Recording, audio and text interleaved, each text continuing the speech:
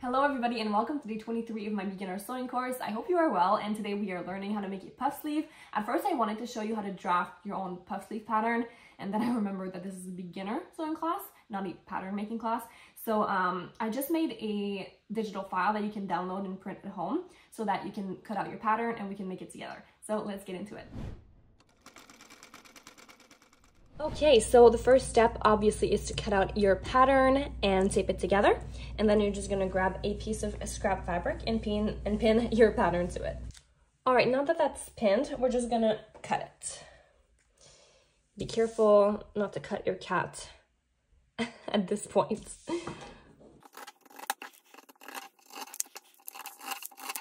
All right, all done. Now you can take out your pins. And this is what you're left with. So let me just explain what we're gonna do now. So the first thing I like to do is to hem this part. That's like the bottom of the sleeve, because when you place it like that, I don't know if you can imagine this being a sleeve, but it is. Right now it's a very big sleeve, but that's because it's puff. So I like to hem that. You don't have to overlock it, but that's what I like to do with the serger. Or, I mean, with your sewing machine. And then about like 2.5 inches from the bottom, we're gonna sew with an elastic thread. And then right here, we're gonna do some gathering stitches. So 2 lines of basting stitches that we're gonna gather. For this part, the amount of gathering that you're gonna need depends on your project. So if your armhole is, I don't know, it's just like 7 inches. You're going to make this gathered to 7 inches. So it has to fit that armhole, because that's the part that goes in the armhole. And the elastic thread here is going to be around your arm, like here. So that's why we put elastic, so that it's comfortable. Okay, so now I'm serging the straight edge of my sleeve.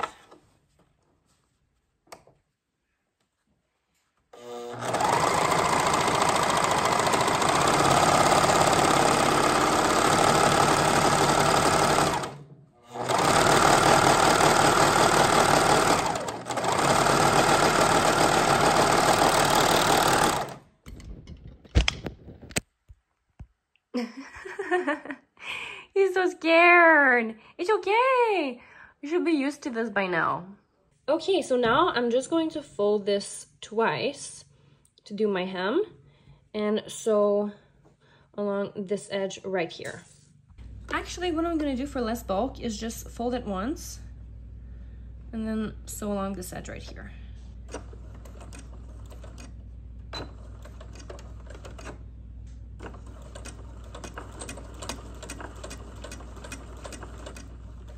There we go. And now I'm going to sew my 2 rows of basting stitches all around this edge right here. So we're gonna put our stitch length at 5, and don't forget to leave a tail at the beginning and the end of your seam. Let's start sewing.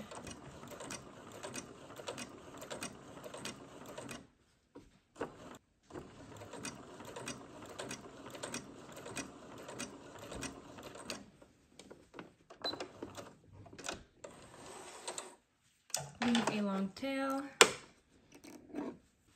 and we're going to sew another one right next to it. Now leave a tail and cut it off. This is what it should look like, and now we are going to sew the elastic like right along here. I'd say like at the middle would be pretty good, maybe a little underneath that, so like right here. And I'm actually gonna draw a line with chalk to make it more precise. Okay, I'll do 1.25 inches.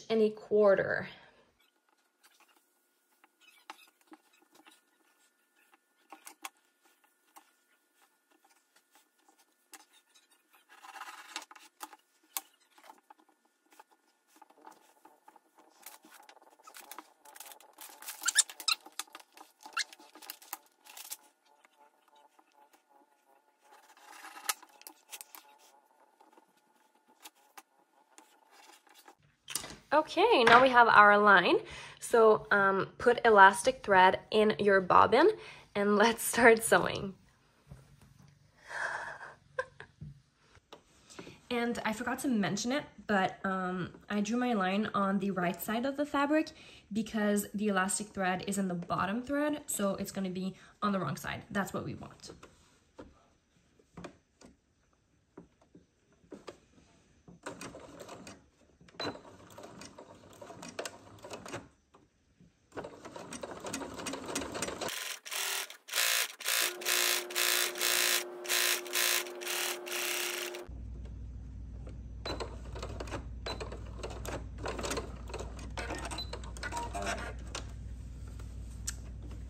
And this is what it looks like. It's already starting to look more like a puff.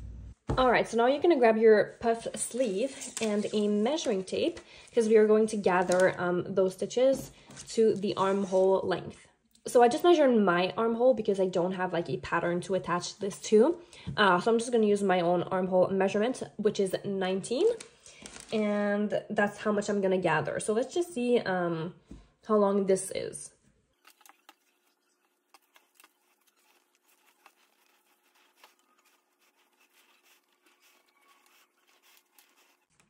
"31 inches. Okay, so I'm gonna have to bring that 31 to 19, or actually I'm gonna add some seam allowance to that, half an inch on both sides. So I'm going to bring it to 20, because 19 plus 2 half an inch, so like 1 inch equals 20. So let's gather, take the 2 top threads. Oops. And pull on them.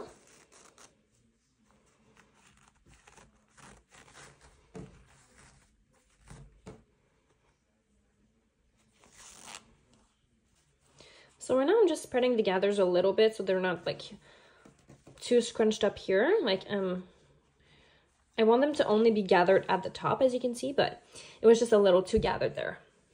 So now I'm happy with the gathers and it's the right length, so 20 inches for me.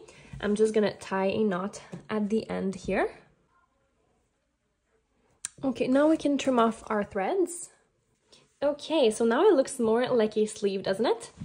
What we're gonna do is place both sides, right sides together. So like this is the right side, so right side to right side. And we're gonna pin right here because that's where we are going to sew. Okay, let's take it to the sewing machine. So just stretch out the elastic here before you start sewing.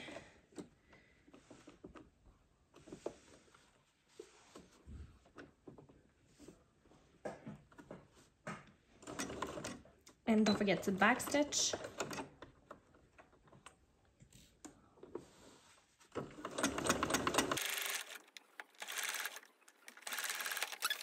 And since we sewed with a half-inch seam allowance on both sides, that's 1 inch. So this circle here is going to be 19 inches, which is perfect for us. So the next step is to attach this to the armhole of your shirt or dress or whatever. You're going to be attaching it like on this side, right?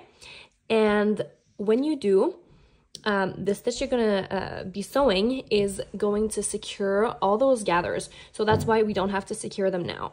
So when you're sewing it, make sure that you're sewing the sleeve and the shirt right sides together. So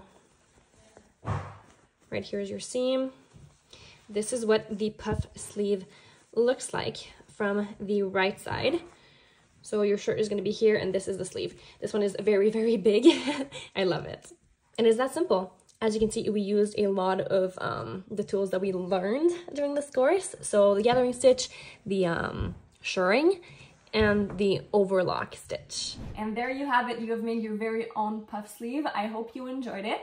For your homework, I would say just try to make the puff sleeve.